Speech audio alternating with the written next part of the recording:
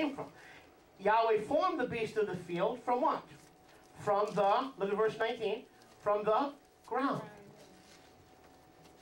Where was every beast of the field formed? From the ground. Where was Adam and Chava formed from? The ground. So that Adam and Chava and the animals were brothers in the kingdom of Yahweh. Oh, Baruch Hashem Yahweh. Brothers in the sense that they both had the same origin. Not in terms of intellect. Not in terms of a living soul. But in terms of their origin and their destiny. Don't miss this now. In terms of their origin and their destiny. Some of y'all go, you're behind somewhere in China. Looking at me like I just sprung out of a mushroom.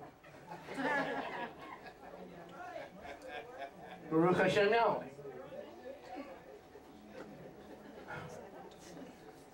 See, I want to push this home. Shatnetz, a taste, a glimpse of the future. Man and animal, Adam v'Chava v'kol ha'behemot, had the same origin, the dust of the ground. From dust thou art, to dust thou shalt return. Does my dead dog go to heaven? No, Tatala. He goes back to the dust from where he came. Sorry.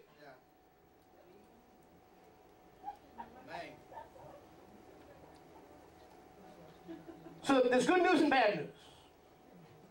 The bad news is you can't take your pet with you into the kingdom.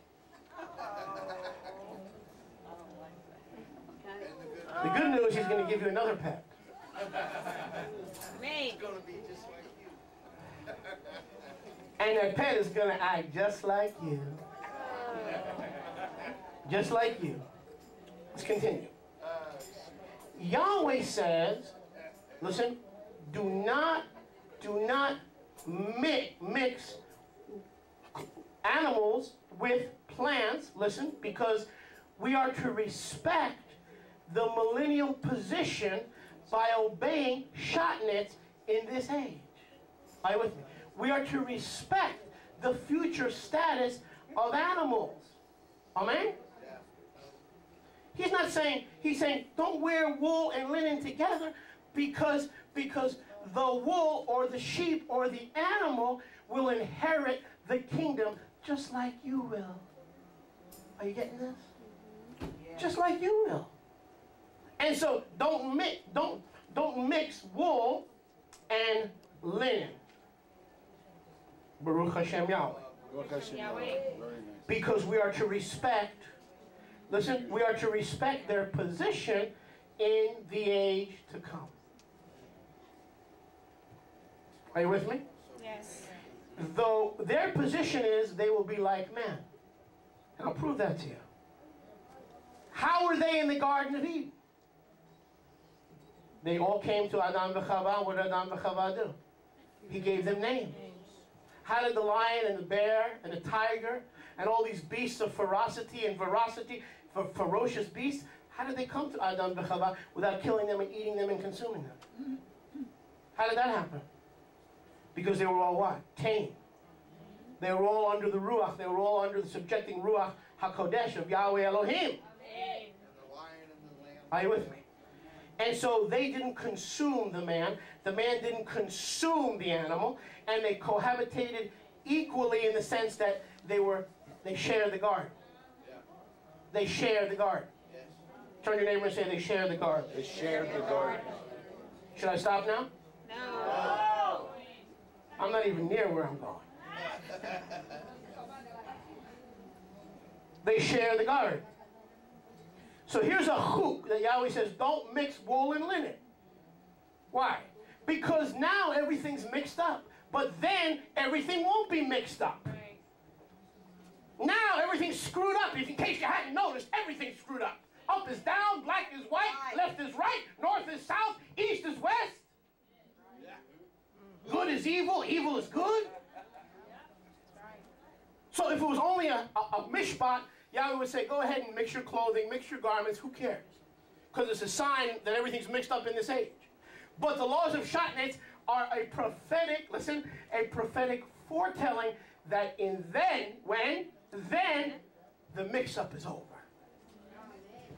In the natural, the Christian looks at it and goes, oh, God, thank God for grace.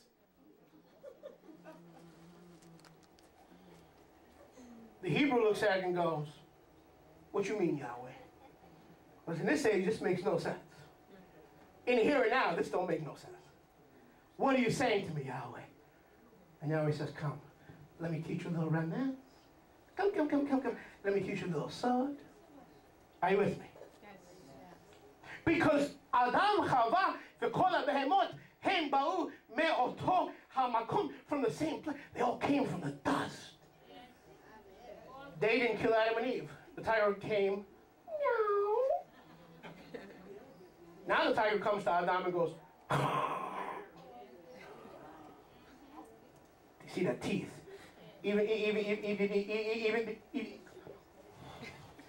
Even my little chihuahua shows me teeth. I don't pet it on the tochus lay, and I pet it on the head instead of petting it on the tochus.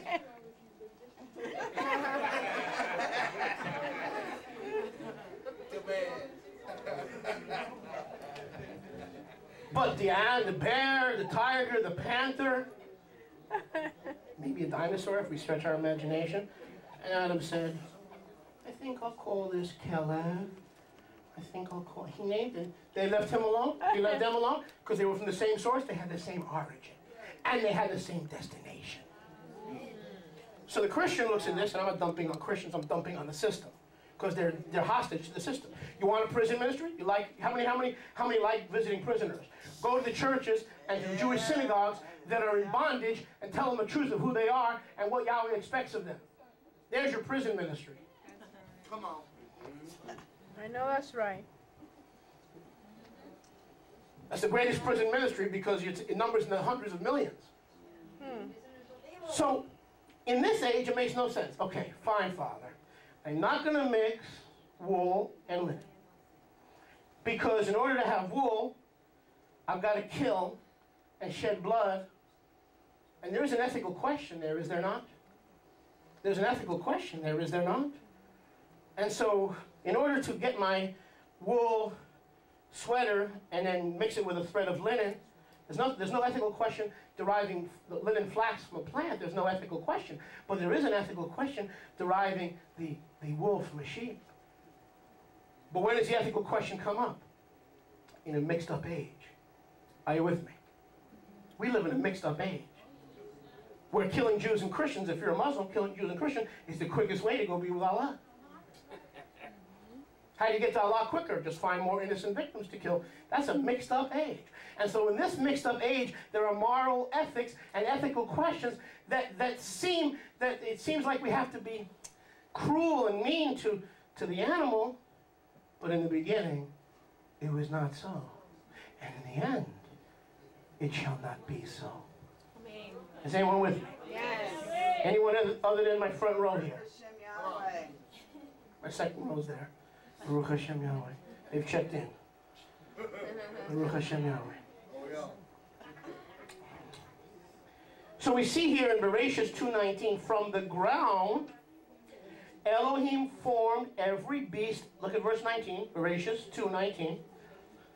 Every beast from the field, every bird from the heaven in the heavens, for man to see what he would call them, and whatever man called the living creature, that was its name. Are you with me? What's this called? The Garden of Eden. Gan Eden. What's this called? Peace between animal and man. Only after the Garden of Eden does the question arise, can man kill a sheep or an animal to clothe himself? Even the question is a reference to the fall that took place in the garden. But in the kingdom to come, it won't be so. So from the Hebraic mindset, we don't look at this and go, oh, Yahweh, you don't want me to dress properly. I can't be modern. I can't be hip. I can't be in. I can't be cool. No. Yahweh is teaching you to get ready for the kingdom of Yahweh when Yeshua rules and reigns from Jerusalem. Because then the animal will be to you and you will be to it as you were to it and he was to you back in the days of Pardes. And that's why it is the only way to understand Scripture is from a Hebraic understanding, because what seems to be outdated laws and regulations is in truth your life and righteousness and health to you. In 15 years as a Messianic rabbi, I have never done a funeral because we live according to Torah. We get sick, but we get healed. You know why they have prayer lines every Sunday? Because the same folks never get healed. Instead of just stop looking for the amazing miracles and start living the simple guidelines of Torah. Amen. Amen. That's right. I want to do another wedding pretty soon. That's me. Now, I've had people in my congregation who have experienced deaths in their family.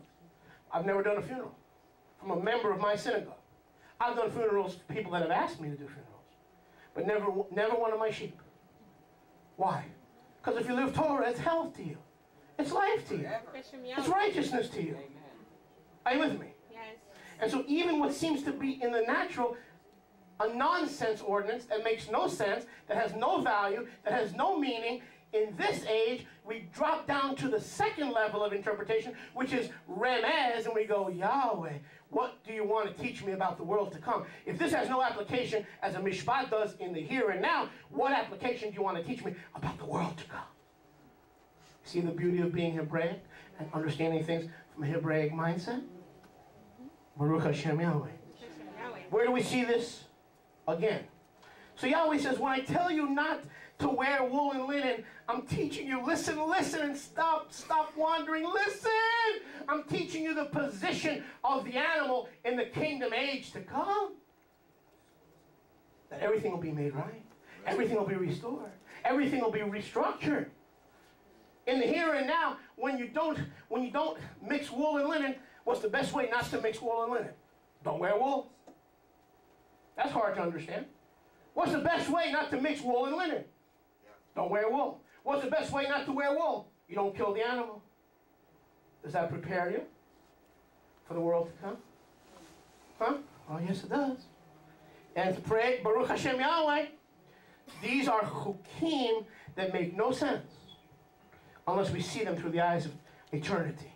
And that's how we know the Torah is eternal. Everything in the Torah, if it doesn't have an immediate application, has an eschatological application, has a prophetic application, has an end-time application. So when your pastor tells you, don't do that, that fat rabbi keeps telling you to do this stuff. I'm telling you not to violate Shatnetz.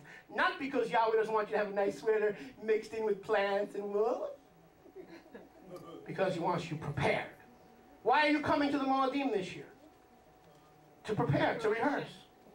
So when the trumpet sounds, you'll be ready. Isn't that why we're coming? We're not coming for redemption. We already have redemption. We already have salvation. We already have the blood atonement. Yeshua has provided all. He is all and in all when it comes to the kapara of redemption. But we're coming to be rehearsed, to be prepared, lest we be like the 5 foolish virgins that had the lamp, but they had no oil in the lamp. That's like our brothers and sisters who think this is Jewish legalism. They've got the lamp, but they refuse to put the oil in the lamp. Amen. The lamp sits on a shelf, along with their King Jimmy. Baruch Hashem Yahweh. My. Go with me, please, to Yeshayahu 11. Yeshayahu 11. Is anyone enjoying? Yes. I said, is anyone enjoying? Other than me? Yes.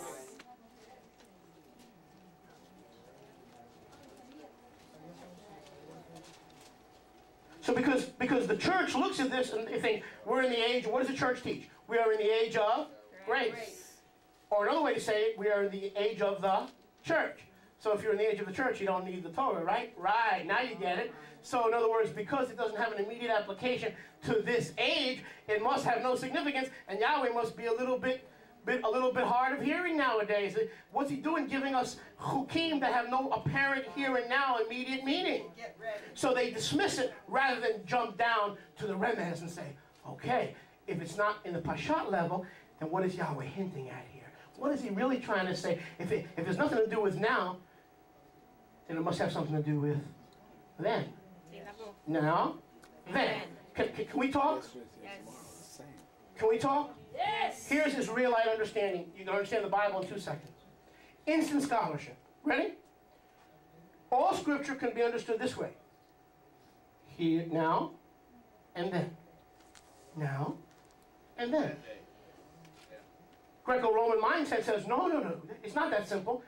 There's the age of innocence. Then the age of the flood. Then once the age of the flood came the age of the patriarchs. Then when that vanished, came the age of Israel. Then when they rejected gold, gold rejected them. Then came the age of the church. Then when the church is, woo, woo, woo, woo, woo, beam me up, Scotty, woo, woo, woo, woo, woo. Because, we know the Father loves the Jews, but he can't love the Jews and the church at the same time, because then he'd be a whoremonger. So we got to get rid of the church. So how do we do it? In the rapture. Then he can love the Jews again, see? Do. And what happens? But not all Jews, only 144,000. You see the church dispensational mentality? Only 144,000, the rest of them he don't love. And then the church comes back with Christ, sets up the kingdom on earth, and the new age. So all these ages. And they whip out these huge charts, on TV. They need an extra wide lens camera so you can see the whole chart. And they got these PowerPoint presentations, and they point. This age ends here. And this age begins here. Who are they to tell Yahweh when one age begins another? These are the same guys that can't even tie their shoes at the same time. These are the guys that get arthritis and can't even bend down and put on their belt. And they're going to tell Yahweh when one age begins and the other ends? It's true. It's a truth. But it's so easy in the Hebraic understanding. Now and then. How do you get into the then? Get saved. When you get saved, you live in the then. Amen. But when do you get saved? Now. When do you experience the feast? Now. When do you experience the Moedim? Now. Why? Because then is coming. And when you do all the things now, you get to be in the then. So easy. Amen. No dispensationalism. Right. Here and now and then.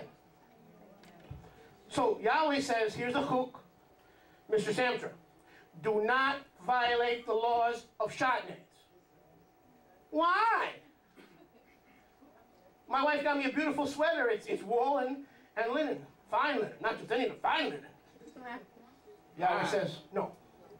I want to teach you how the animals used to be relating to you as sons of Adam in the garden. You were both made from the dust of the earth. And I want to teach you how these animals are going to relate to you in the kingdom to come, which is what you're being prepared for, which is why you're keeping Shabbat, which is why you're keeping the Moedim, which is why you're keeping the feast, to be a peculiar nation, a prepared, ready to inherit the kingdom. People, you blessed of my Father. Amen. Inherit the kingdom prepared for you from the foundation of the world. Come, ye blessed of my Father. Yahweh says to you, and inherit the kingdom prepared for you from the foundation of the world. Don't you want to see the kingdom in the Torah? Did you ever see the Torah as a... Fix it. Time to fix it. Operate. Make some more coffee. Come on. Hallelujah. The Torah is a preparation manual for the kingdom to come. Amen. Of course, if you look at it as legalism, you don't need it. Of course. But if you have a wrong premise, you're going to have a wrong conclusion. I'll say that again. If you have a wrong premise, you're going to have a wrong conclusion. The premise is it's legalism. Your conclusion will be wrong. If the premise is it's the instructions how to behave in the kingdom. In other words, don't wear wool and linen because there'll be no death or dying in all my holy mountain, saith Yahweh of hosts. That's why you don't wear wool and linen. Because there will be none to make afraid, none to kill and destroy in all my holy mountain, saith Yahweh. The kingdom will be established from Sion, on Har Sion, Mount Sion. The same place of the birth of the assembly, on Har Sion, Mount Sion. And in that day you won't be able to kill animals, you won't be able to kill your neighbor, you won't be able to steal from your neighbor. I'm preparing and getting you ready to inherit the kingdom prepared for you from the foundation of the world, somebody. Hallelujah. Greco-Roman mindset says, hey, brother, aren't you glad this stuff's been nailed to the cross? We don't have to do that anymore. So then, Right. if they're not preparing, Shit. and they see the preparation manual as a legalistic bondage manual, they are in danger of not being ready. Matter of fact, they are in danger of being the 5 virgins. Just like all 10 virgins are virgins, but 5 are stupid. Yes. Because 5 believe their shepherd. And Ezekiel 34 says, woe to the shepherds of Israel who feed not the flock, but feed themselves. He says, in that day I will come and gather my sheep. Even I myself will gather my sheep. I'm coming in the person of Yeshua to gather my own sheep, because you did not feed the flock. You fed yourselves with aggrandizement and riches and merchandising and telling the flock of Yahweh that the Torah was an antiquated document.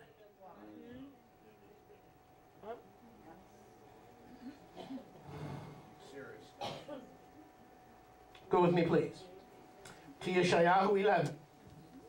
Is anyone enjoying? Yes. Yeshayahu 11. Bring the coffee in. 4. No more. Yeshayahu 11 Drink the water. and 4. And let's be honest, if we're only going to live in this age, then the law of Shatnetz makes no sense. True? If we're not going to inherit the kingdom to come, or the Atid Lavo, what good is the law of Shatnetz? It's a waste of time, isn't it? Right. Waste of time. What is the purpose of the law of Shatnetz? It is a glimpse into the future, is it not?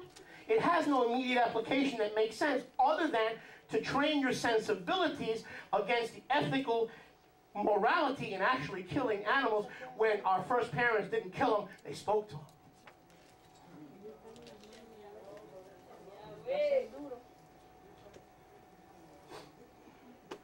Yeshayahu 11, 4 through 9. Here is what the Torah of Shatnetz is all about. But with the righteous, Yeshua shall judge the poor. He will decide with straightness for the meek ones of the earth. He will smite the earth with the rod of his mouth. He will slay the wrong in the breath of his lips. And righteousness shall be the girdle of his loins, trustworthiness the girdle of his waist. The wolf shall dwell with the lamb. Hallelujah. Meaning the wolf will not shear, eat, or destroy the lamb. This is what kingdom life is all about. This is what millennial life is all about. This is what the age to come is all about. And you need the Torah of Shatnetz to prepare you to get a glimpse of the future so you can behave in the future and you can respect the future. The problem is, in the Greco-Roman system, they don't respect the future. They talk about a coming kingdom of which they're going to inherit, but they think that Yeshua is going to rule by grace. No, he won't. It says he will rule the nations with a rod of iron, the chukim and mishpatim of Torah. And all the things that don't make sense now will make sense when in that day, they will make sense. Hallelujah. Baruch Hashem. Blessed are the people who understand these things now, for they are the ones prepared to inherit the kingdom. Baruch Hashem Yahweh. Look at verse 6. A wolf will dwell with a lamb. A vicious leopard will lie down with a young goat.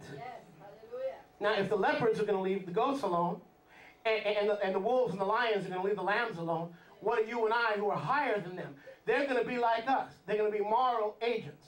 Free, moral, independent agents who respect life. But if they're going to inherit our position, watch what we're going to inherit. I'll get to that in a few hours.